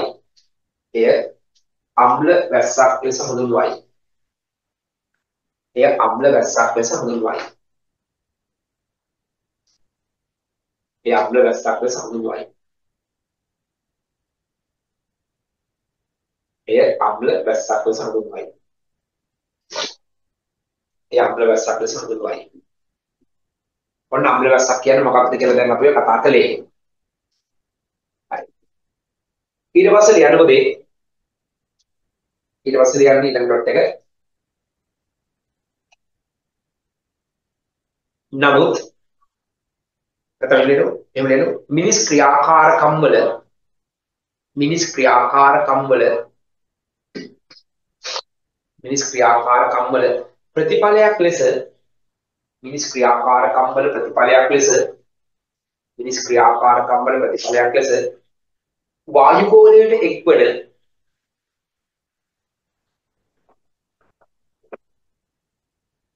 මිනිස් ක්‍රියාකාරකම් වල ප්‍රතිඵලයක් ලෙස වායුගෝලයට එක්වන sulphur dioxide SO2 SO2 comma nitrogen dioxide nitrogen dioxide nitrogen dioxide nitrogen dioxide nitrogen dioxide parameter දානවා NO2 nitrogen dioxide NO2 වරණවලීම වායුන්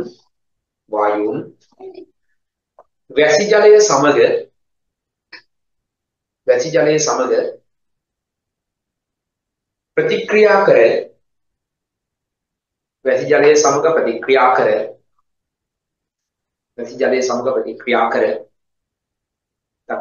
කිරීම මගින් වැසි ජලය සමග ප්‍රතික්‍රියා කිරීම මගින් පිළිවෙලින්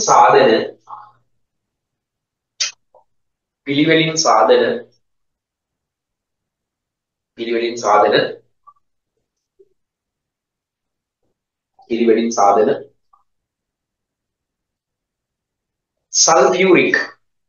සල්ෆියුරික් වරහන් අතර දාන්න H2SO4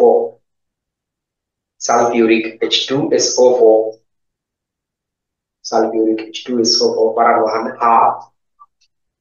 nitric HNO3 වරහන් වහන්න අම්ලය හේතුවෙන්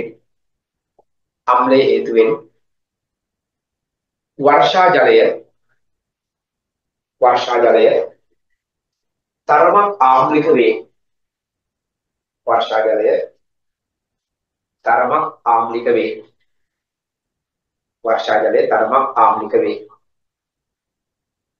වර්ෂා ජලය තරමක් ආම්ලික වේ. හරි. ඔක ලියලා ඉවරලා පුතා. එයා යටින් ඔයා මෙන්න මේ ස්ටේට්මන්ට් එක ලියා ගන්න. H2O දාලා NO2 ඊතරයක් ගන්න NO3 H2O දාලා SO2 ඊතරයක් ගන්න H2SO4 ඔය ටික දාලා ටක් ගාලා ඔය ටික දාලා ඉවර කරගන්න බලන්න. හරි. ඉක්මනින් ඉවර කරගනිමු.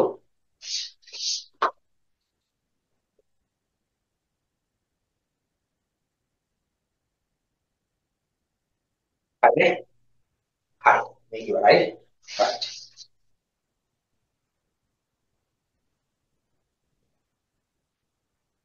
හොඳ අවබෝධයකින් ඉන්න. එතකොට තමයි මේක තේරෙන්නේ නැත්තම් මඤ්ඤම් වෙයි. හරි.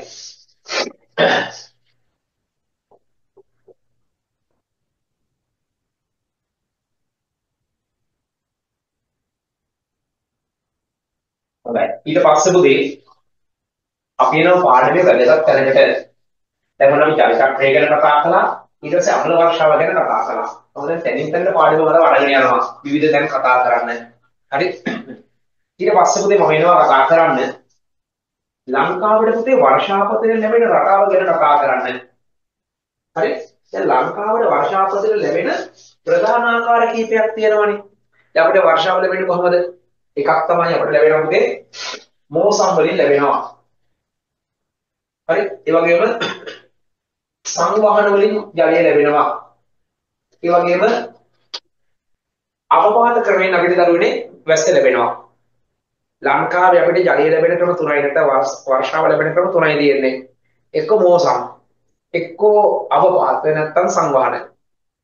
දැන් මෙතනින් ජලයේ වර්ෂාව නිවැරදිව නැත්නම් වැඩිම ප්‍රමාණයක් අපිට ලැබෙන්නේ මෝසම් වලින්. දැන් මෝසම් ගත්තට පස්සේ අපිට හම් වෙනවා පුතේ මෝසම් ආකාර කීපයක්. හරි. දැන් එකක් තමයි නිර්ත දිග මෝසම, අනිත් එක ඊසාන දිග මෝසම. ඒක අපි දන්නවනේ. දැන් නිර්ත දිග මෝසම ඇති වෙන්නේ කොයි කාලෙද? නිර්ත දිග මෝසම. දැන් කාලේ මතක ඇති වලට නිර්දිග මෝසම ඇති වෙන මොන කාලෙද? මැයි සිට සැප්තැම්බර් වෙනකන්නේ. එතකොට ඊසාන දිග මෝසම ඊසාන දිග මෝසම ඊසාන දිග මෝසම ඇති වෙන මොන කාලෙද පුතේ? දෙසැම්බර් ඉඳලා පෙබරවාරි. දෙසැම්බර් පෙබරවාරි. ඔන්න බලන්න. නිර්දිග මෝසම ඇති වෙනවා මැයි සිට සැප්තැම්බර් දක්වා. ඊසාන දිග මෝසම ඇති වෙනවා දෙසැම්බර් සිට පෙබරවාරි දක්වා. එතකොට මේ දෙන්න අතර තියෙන තව මෝසමක් අපි එකට කියනවා දෙවන අන්තර් මෝසම කියලා. දෙවන අන්තර් මෝසම. මෙතන තියෙනවා පළමු අන්තර් මෝසම. පළමු අන්තර් මෝසම ක්‍රියාත්මක කරන මෙතන පෙබරවාරියෙන් ඉවරනේ.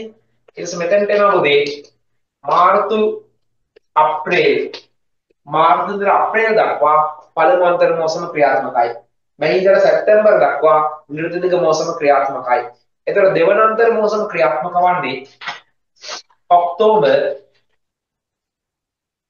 නොවැම්බර් කියන මාසවල. ඔන්න බලන්නකෝ. දැන් මේක රටාවක් මේ දෙන්නේ. පළමු අන්තර් මෝසම ක්‍රියාත්මක වෙනවා පුතේ මාර්තු ඉඳලා අප්‍රේල් දක්වා. නිර්දිග මෝසම ක්‍රියාත්මක වෙනවා මැයි සිට සැප්තැම්බර් දක්වා. දෙවන අන්තර් මෝසම ක්‍රියාත්මක වෙනවා ඔක්තෝබර් ඉඳලා නොවැම්බර් දක්වා. ඊසාන දිග මෝසම ක්‍රියාත්මක වෙනවා දෙසැම්බර් ඉඳලා පෙබරවාරි දක්වා. ලස්සන ගැලීමක් සිද්ධ වෙනවා. පැහැදිලිද? අපි අන්න ඔය ටික පුතේ නෝට් කරගන්නට අවශ්‍යයි. මම පුතාලා ලියන්න ඒ නිසා ටොපික් එක. හරි? පුතාලා ලියන්න ඒ නිසා ටොපික් එක. හරි? අපි එනවා පුතේ ටොපික් එක ලියන්න. දැන් ටොපික් එක ශ්‍රී ලංකාවේ වර්ෂාපතන රටාව. ශ්‍රී ලංකාවේ වර්ෂාපතන රටාව කියලා ලියන්න. ශ්‍රී ලංකාවේ වර්ෂාපතන රටාව. ශ්‍රී ලංකාවේ වර්ෂාපතන රටාව කියලා දාලා ලියන පුතා මෙන්න මේව. ලියන්න. ශ්‍රී ලංකාවට වැසි ලැබෙන ශ්‍රී ලංකාවට වැසි ලැබෙන ප්‍රධාන ආකාර තුනකි. ශ්‍රී ලංකාවට වැසි ලැබෙන ප්‍රධාන ආකාර තුනකි. ප්‍රධාන ආකාර තුනකි කියලා දාලා වෙනම පාඨකින් යටියට ලියන්න. පළවෙනි ක්‍රමය ලියන පුතේ මෝසම්. පළවෙනි ක්‍රමය පුතා මෝසම්. දෙවෙනි ක්‍රමය ලියන්න. දෙවෙනි ක්‍රමය ලියන පුතේ මෝසම්. දෙවෙනි ක්‍රමය ලියන පුතේ සංවහන සංවහන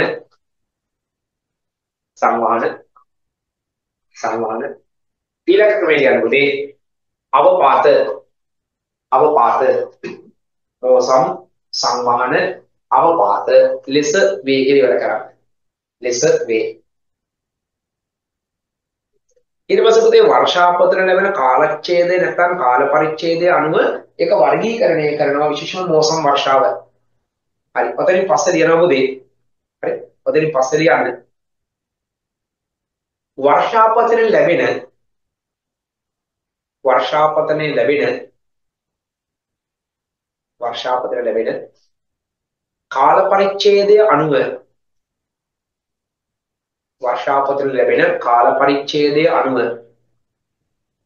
වර්ෂාපතන ලැබෙන කාල පරිච්ඡේදය අනුව පහත ලෙස වර්ගීකරණය වේ. පහත ලෙස වර්ගීකරණය වේ. පහත ලෙස වර්ගීකරණය වේ. පහත ලෙස වර්ගීකරණය වේ. කියලා දාලා ලියන පොතේ මුලින්ම වෙනම පාඩකින් ලියනවා. ලියන පොතේ මෙන්න මේව මම ඒක ඩිස්ප්ලේ කරන්න.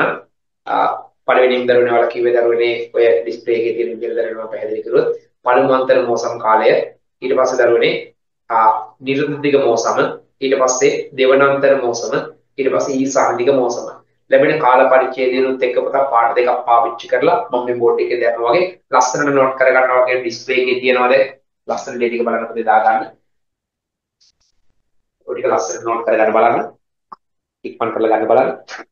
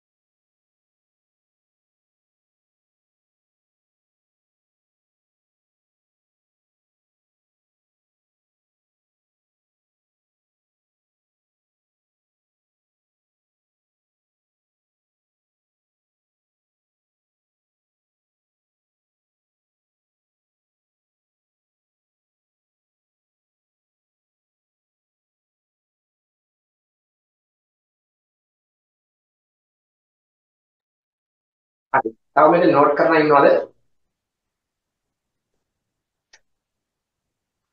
නෝට් කරලා ඉන්නවද? නැහැ. හරි.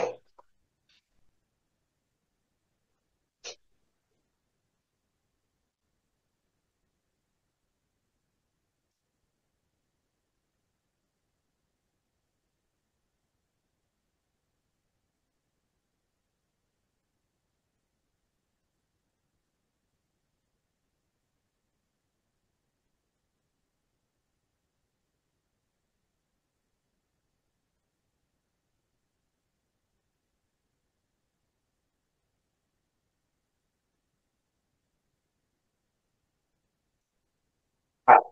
ඊට පස්සේ පොතේ හරි. ඔන්න ඔය ටික හරි. ඊට පස්සේ එනවා අපි කතා කරන්න වැසි ජලය ගැන.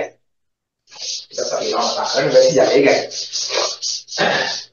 දැන් මේ අපි වැසි ජලය භාවිතා කරනකොට අපිට ලැබෙන වාසි මොනවද? ඔව්. වැසි ජලය පාවිච්චි කරනකොට අපිට ලැබෙන වාසි ඔව් එකක් තමයි නොමිලේ ලබා ගන්න පුළුවන්. වැසි ජලය නොමිලේ ලබා ගන්න පුළුවන්. ඒ වගේම වැසි ජලය පිරිසිදුයි. ඒ වගේම ගස් කොළන් වලට නැත්නම් ගහට කොළට දරුවනේ විශේෂයෙන්ම සුදුසුයි වැසි ජලය. මොකද හේතුව ඒ වගේ දරුවනේ අර පොළොවට වැටිලා නැති නිසා දරුවනේ විෂදායක ද්‍රව්‍ය මිශ්‍ර වෙලා තියෙන ගතිය තම අවම නිසා. ඒ වගේම කටිනත්වය අඩු නිසා භාජනවල කල් පැවැත්ම වැඩි. වනේ වැසි ජලය භාවිතා කිරීම වාසි මම මේ කතා කරන්නේ. වැසි ජලය භාවිතා කිරීම වාසි තමයි පුතේ වැසි ජලය නොමිල ලබා ගන්න පුළුවන්. වැසි ජලය පිරිසිදුයි. කටිනත්වය අඩු නිසා භාජනවල කල් පැවැත්ම වැඩි. ඒ වගේමයි ගහකොළ පැලෑටි වලට වඩා සුදුසුයි. පැහැදිලිද? හරි. ඔන්න ඕවා තමයි පුතේ වැසි ජලය භාවිතේ අපි දකින වාසි වෙන්නේ. ඒ නිසා ලියන්න පුතත් ටොපික් එක විදිහට ලියන්න. ටොපික් එක විදිහට ලියන්න පුතේ වැසි ජලය වැසි ජලයේ වාසි. වැසි ජලයේ වාසි. වැසි ජලයේ වාසි. වැසි ජලයේ වාසි කියලා දාලා වැසි ජලයේ වාසි කියලා දාලා ලියන්න පුතේ මෙන්න මෙහෙම. වැසි ජලයේ වාසි පළවෙනි එක කියලා ලියන්න. පළවෙනි එක කියලා පුතේ නොමිලයේ ලබාගත හැකි වීම පළවෙනි එක ලියන්න නොමිලයේ ලබාගත හැකි වීම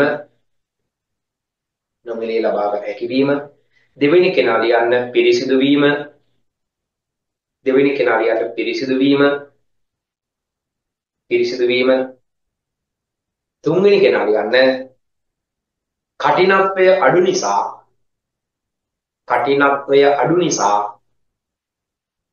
භාජනවල කටිනත්වය අඩු නිසා භාජනවල කල් පැවැත්ම වැඩිය කටිනත්වය අඩු නිසා භාජනවල කල් පැවැත්ම වැඩිය අවසාන කෙනා ලියනවා ගහකොළ කමා පැලෑටි වලට සුදුසුය ගහකොළ කමා පැලෑටි වලට සුදුසුය ගහකොළ කමා පැලෑටි වලට සුදුසුය හරි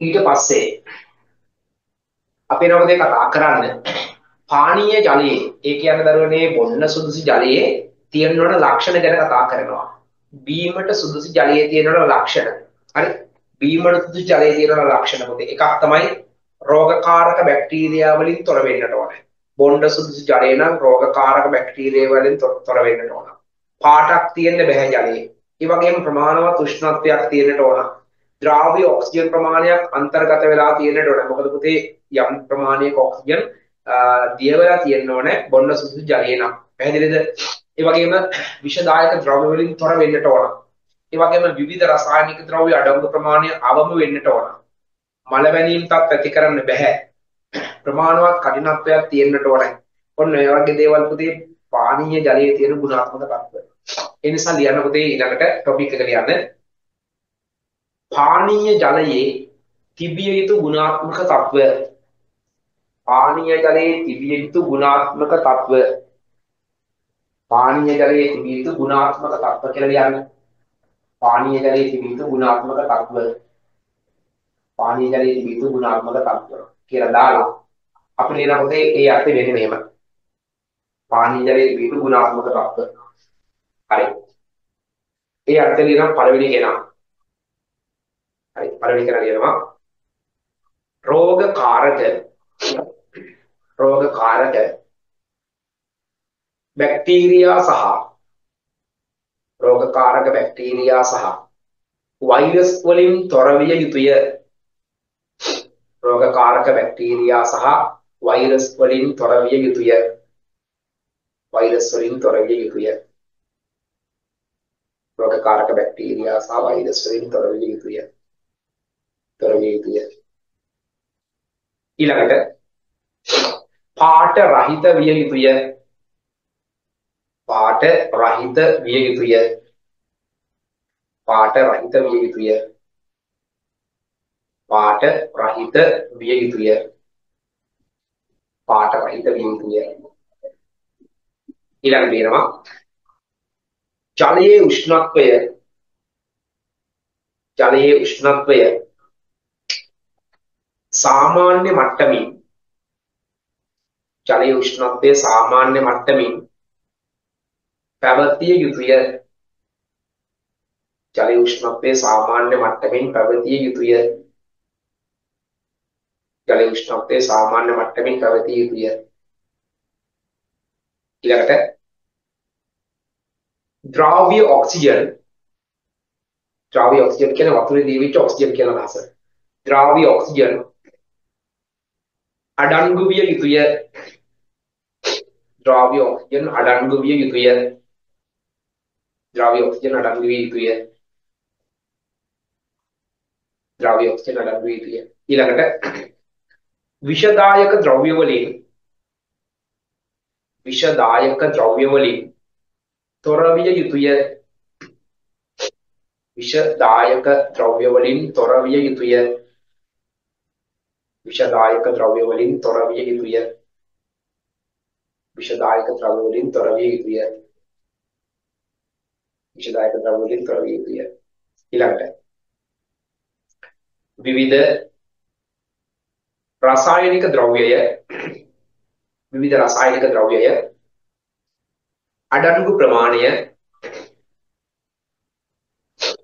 රසායනික ද්‍රව්‍යය අඩංගු ප්‍රමාණය අවම විය යුතුය. අවම විය යුතුය. අවම විය යුතුය. අවම විය යුතුය. ඊළඟට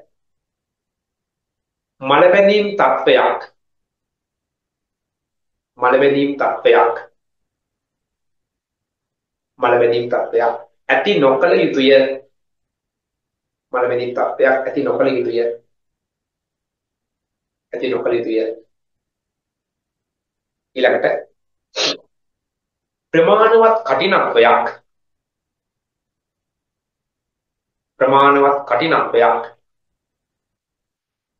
ප්‍රමාණවත් කටිනත්වයක් තිබිය යුතුය. ප්‍රමාණවත් කටිනත්වයක් තිබිය යුතුය. තිබිය යුතුය. තිබිය යුතුය. තිබිය යුතුය. හරි.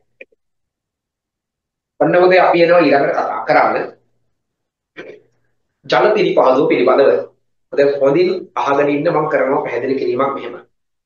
දරුවනේ ජල පිළිපහදුවක් කියලා කියන්නේ මේ ජලයට මිශ්‍ර වෙලා තියෙන නැත්නම් එකතු වෙලා තියෙන රසායනික ද්‍රව්‍ය වේවා එහෙම නැත්නම් ජෛවීය සම්බන්ධතාවයක් සහිත දේවල් වේවා එහෙම නැත්නම් අනිකුත් ඝන සහ දූෂ්‍ය කොටස් එකතු වෙලා තියෙන ජලයට ඒව ඉවත් කරලා බොන්න සුදුසු විදියට සුදුසු මට්ටමකට ජලය පවත්වා ගැනීම තමයි අපි දරුවනේ ජල පිළිපහදුවේදී සිද්ධ කරනු ලබන්නේ. ඇත්තටම දැන් ජල පිළිපහදුවකදී කරනවා පොතේ මෙන්න මෙහෙම දෙයක්. දැන් ජලයේ තියෙන ඇත්තටම දරුවනේ ජල පිළිපහදුවකදී දැන් කෘත්‍රිම ජල පිළිපහදුවක් ගත්තොත් ජලාශයක එහෙම නැත්නම් ගඟක තියෙන වතුර තමයි අපි දරුවනේ පිළිපහදු මධ්‍යස්ථානයක් ඇතුළට ඇදලා අරගෙන පිළිපහදු කිරීමකට ලක් කරන්නේ. එතකොට පුතේ දැන් ඔය ජල පිළිපහදුව ගැන කතා කරනකොට මුලින්ම අපි කරනවා දරුවනේ මෙන්න මෙතන තියෙනවා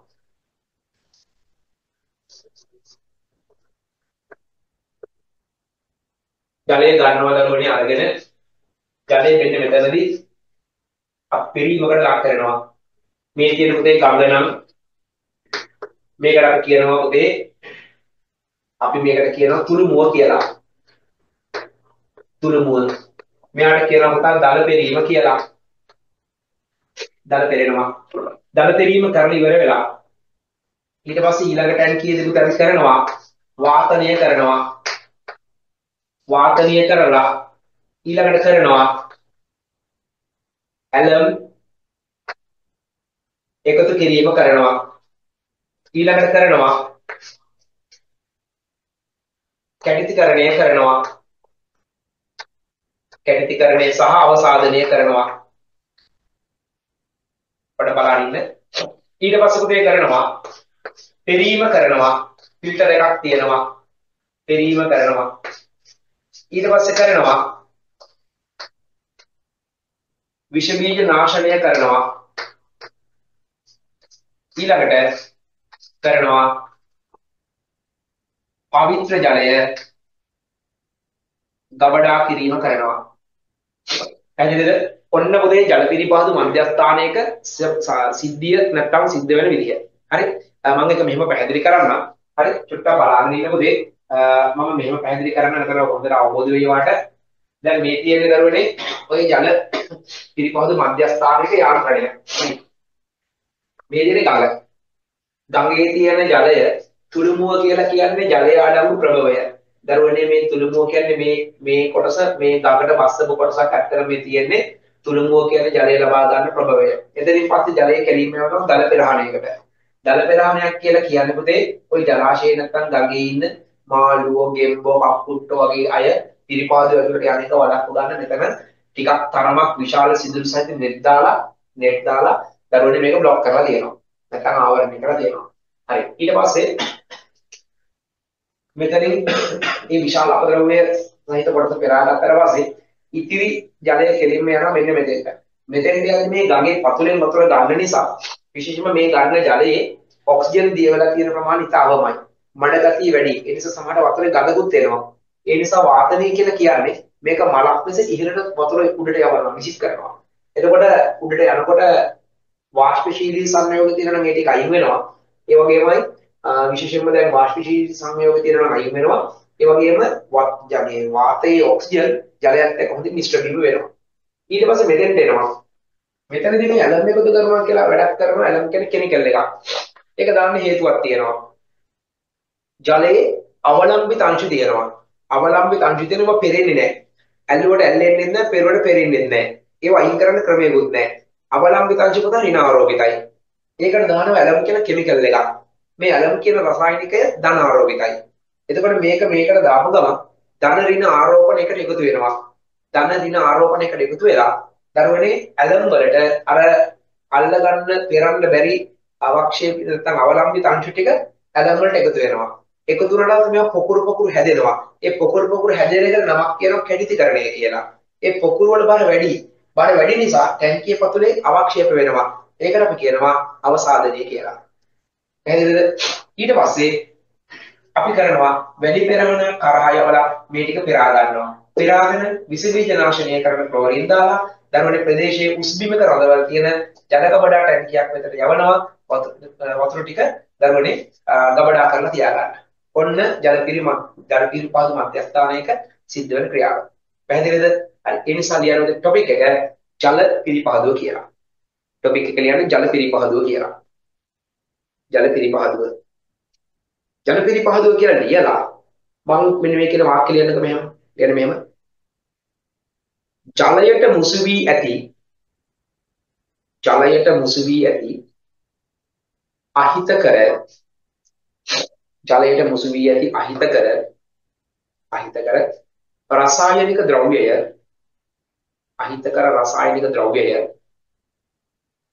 රසායනික ද්‍රව්‍යය කමාවක් දාන්න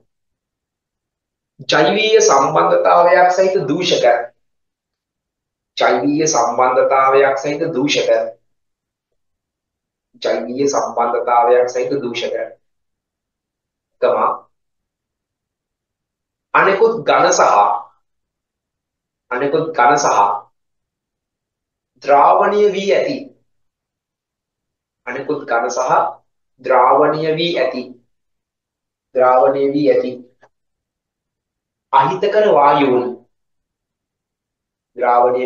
අහිතකර වායුන් වැනි දේ අහිතකර වායුන් වැනි දේ ඉවත් කිරීමේ ක්‍රියාවලිය වැනි දේ ඉවත් කිරීමේ ක්‍රියාවලිය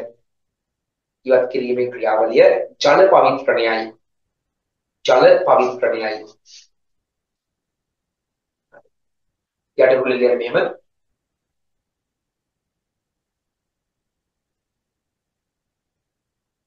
ජල පවිත්‍රණාගාරයක නැත්නම් ජල පිළිපහදුවක සටහනක් පහත වේ. ජල පිළිපහදුවක සටහනක් පහත වේ. ජල පිළිපහදුවක සටහනක් පහත වේ. ජල පිළිපහදුවක සටහනක් පහත වේ. කියලා දානවා. දරුවනේ. ඔයාලට පේනවා මෙන්න මෙයාව. හරි වගේ ඩිස්ප්ලේ එකට මම දැම්මා. මෙන්න මේ සටහන. හරි. ඔය දෙයට පුතේ ජල පවිත්‍රාගාරයක මම මේ අද සංකේත සටහන ටිකක් විස්තර සහ විධිමත්ව ඔයාලට දාලා තියෙනවා. ටක් ගාලා පුතේ විනාඩි 2කින් 3කින් ඔය සටහන ලස්සන නැද ගන්න බලන්න.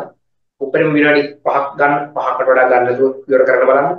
විනාඩි 5කින් ලස්සනට රූප ඇඳලා ඉවර කරන්න කොටස් ටිකක් එක්කම. හරි. පුළුවන් ඔයාලට ඉක්මන් කරන්න බලන්න.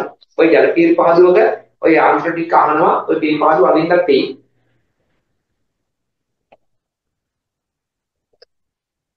හරි ඉක්මන් කරන්න බලන්න. පැන්සල් පාවිච්චි කරලා ඉක්මනින් අදින්න බලන්න.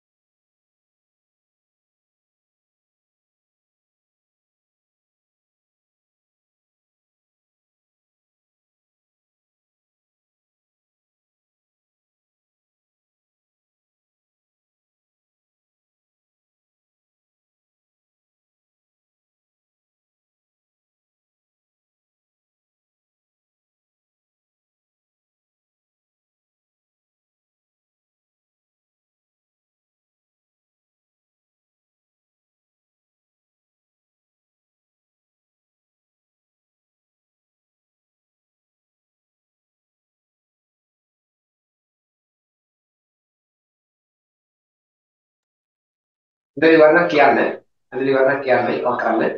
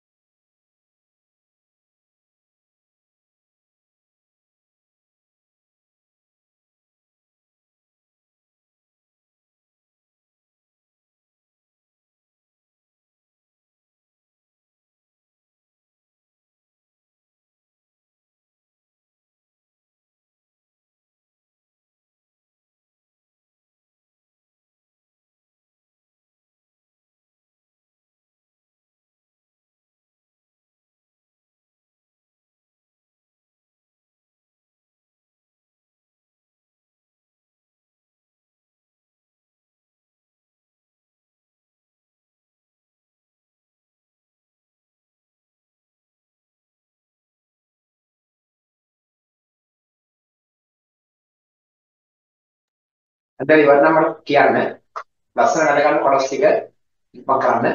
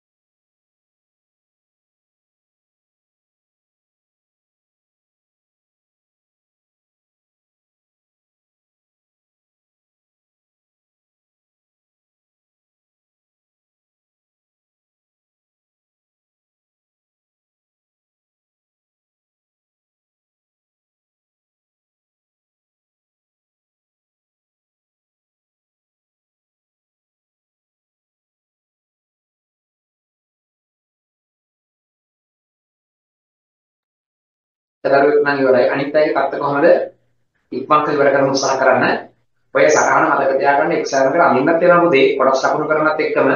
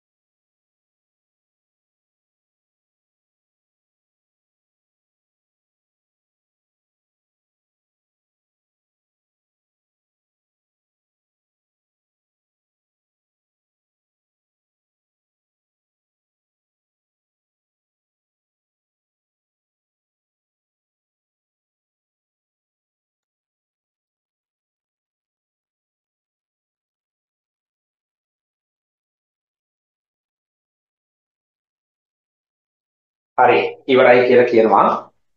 රයිට් මම හිතන්නේ කොටස් ටික අරගෙන ඉවරයි වලා. කොටස් ටික අරගත්තට පස්සේ පුතේ හරි අපි කොටස් ටික ලකුණු කරගනිමු. හරි සයිඩ් එක ලකුණු කරගමු දරුවෝ ඔතන තියෙන කොටස් ටික. දැන් ඔතන අංක 1 කියලා කියන පුතේ තුළුමුව කියලා අපි කියනවා. තුළුමුව මම පස්සේ නෝට් කරලා අතක අහගෙන ඉන්න ලියන්න එපා.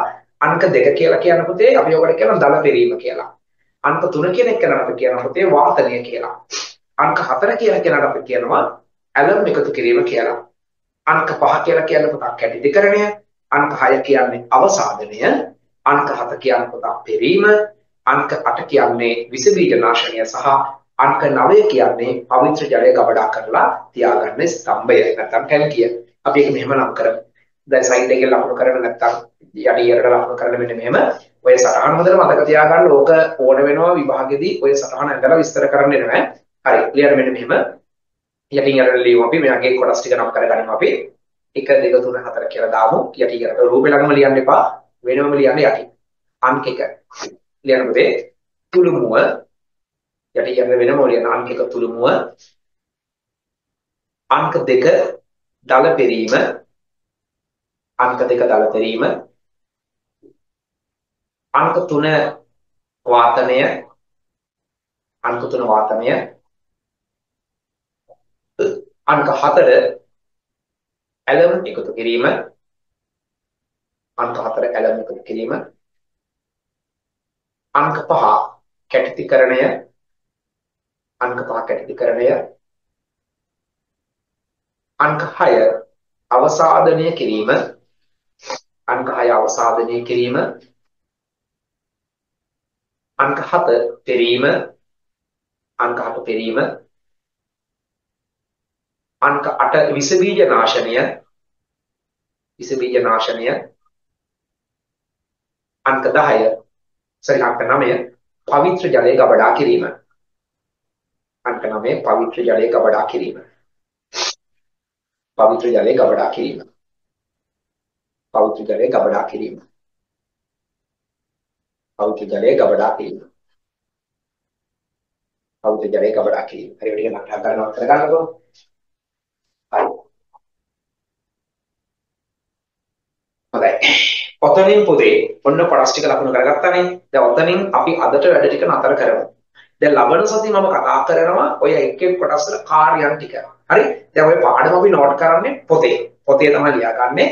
අවශ්‍ය රූප සලං කීපයක් තියෙනවා මම ඒවා ඊළඟ සති වර්ගයේ පන්තියේ කරන්න කලින් මම ඔයාලට දාන්න රූප කොට ටිකක් ඒකේ ડોකියුමන්ට් ටික හම්බුනට පස්සේ ඔයා වැඩි ආවර කරගන්න. ඊට ඒත් එක්කම අපි දරුවනේ ওই පාඩම ඉවරවනට පස්සේ ගෘහස්ත විදුලි පරිපත ඇදීමේ කටයුතු ටික ඊට පස්සේ අපි සාකච්ඡා කරමු. පැහැදිලිනේ? හරි. එතකොට ලබන සතියේ ওই පාඩමේ ඊළඟ කොටසට සම්බන්ධ වෙනවා. එතකොට මෙයාට අදාළව රූප සටහන් වල ටිකක් තියෙනවා. මම ඊට ඔයාලගෙන් ඔයාලා රූපකට දාන්නම්. ඔයාලා පර්සනලි මම දාන්නම්. ඒ ටික ඔයාලා print out අරගෙන රූප ටික තියාගන්න. වැඩි ටික යන අතරතුර නෝට් එක දාගන්න.